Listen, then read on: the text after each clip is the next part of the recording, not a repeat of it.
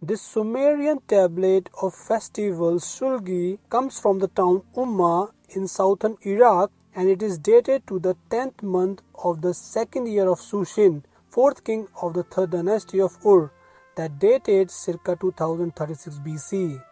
A terracotta pillow-shaped tablet with cuneiform text inscribed on both sides, total of 33 lines. It is a list of materials for offering to the gods, a practical document documenting what had been taken from the official stores to be used in the appropriate temples during this month.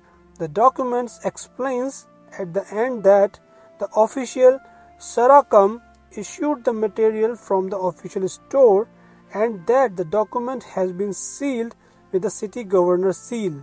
This seal was in fact rolled on both sides of the tablet, making it difficult to read the writing.